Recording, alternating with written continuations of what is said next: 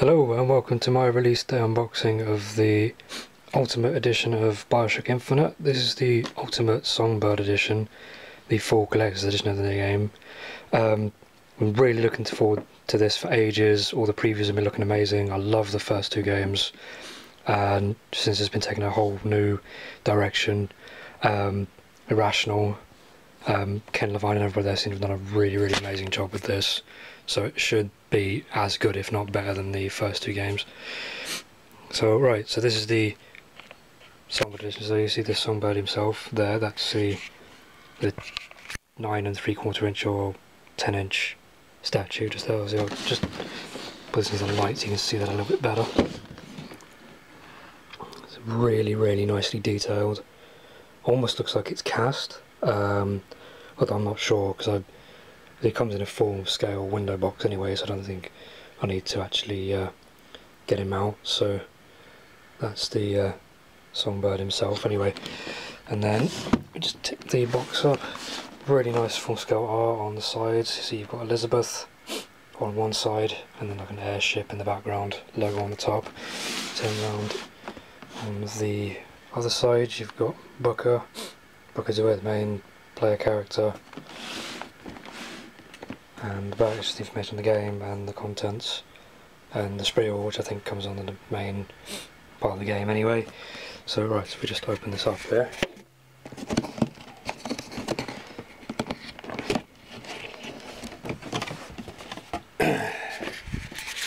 Okay, so starting from the top, you've got your copy of the game and two of the smaller collectibles. So you've got this little guy here is the little handyman figure, and the other box is the crow's keychain, so I'll just get those out.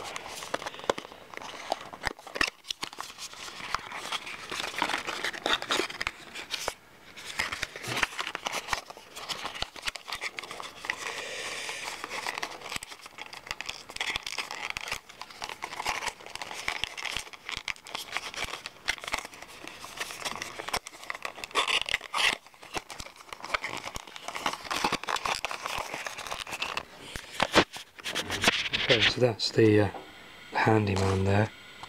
Not sure why he's sort of like a dark blue colour, but there he is. That probably won't focus very well because he's a pretty tiny guy. And this other box here is the crow's keychain. Put the camera down again. Sorry about the camera bouncing around.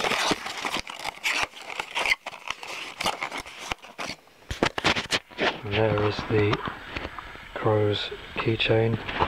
Actually, like plastic. I thought it was metal.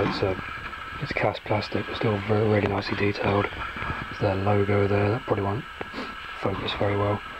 And the keychain and the handyman figure. There's some sort of collectibles for the game. I really like the packaging as well. Actually, it also ties in with the sort of the Patriot theme, I guess.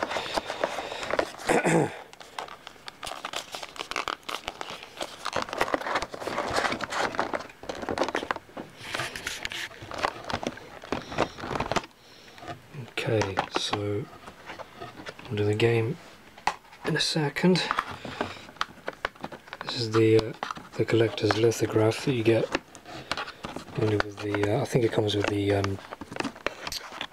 limited edition as well. It's the Devil's Kiss lithograph. So the other thing that I really like about the Bioshock games is how they really work their branding, and every sort of poster, person that you see, any sort of advertisement, any sort of person, character, brand, any bit of machinery is really well done in sort of the period, sort of early 20th century period, like that, which is really nice. The collector's edition hardcover art book, it's got a Columbia Customs logo on the front. So I'm just going to give you a quick flick through this, I'm not going to show you everything. Really nice period artwork, really detailed artwork, so environments, vehicles, airships, all of the weapons. The Skyhook, which is the main thing in the game we really need to use. And they've really expanded on the Big Daddy idea as well.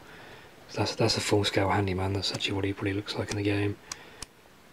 Sort of branding and characters and things as well. Really nice. So that is the smaller scale collectibles. Now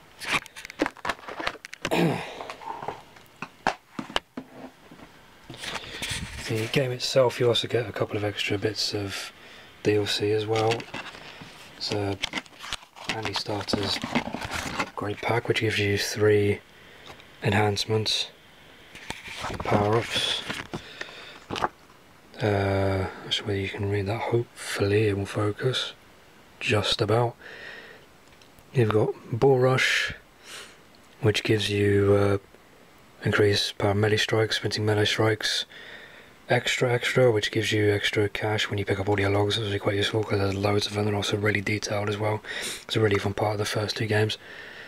And Betrayal, which allows you to, you can actually possess enemies, kind of like Corvo in Dishonored. So it makes them explode, causing extra damage. That's cool. And then some avatar items, so just for your character avatar on the Xbox dashboard. Have a look at those. And obviously finally the soundtrack. Again, the other amazing part of the first 2 games. Hopefully this game as well. Art direction, the soundtrack, really well done. Really sort of added to the spirit of the game. And then finally, instructions, the manual. Even though it's quite thin, it's still in full colour, I think. Yep, full colour artwork, screenshots. Pretty brief, but what more do you need really? Your controls and the basic sort of ideas. There's lock picking now. There's also tears, which is sort of the time travel, almost a portal type thing. Vigors. And there's still got the vending machines and everything, similar to the video phones, similar to the first 2 games. And then on the inside of the case, you've got your game disc there, and there's some nice little double-sided artwork with a quote from R. Lutis, I think it says. I'm not sure whether he's there's a little mural for the Songbird there.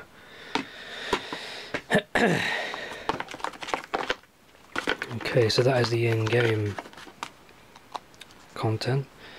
Okay, so that is pretty much it. That is the whole of the Songbird edition for Bioshock Infinite. Hope you enjoyed it. Right, enjoy the game. I know I will. Okay, thanks guys.